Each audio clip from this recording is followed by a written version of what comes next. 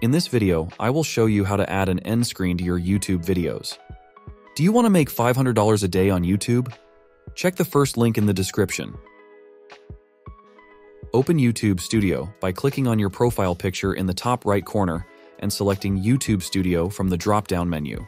In the YouTube Studio dashboard, click on Content on the left-hand menu to see a list of your uploaded videos. Find the video you want to add an end screen to and click on the pencil icon to edit the video's details. On the right side of the screen, you'll see the end screen option. Click on this pencil icon to start editing the end screen.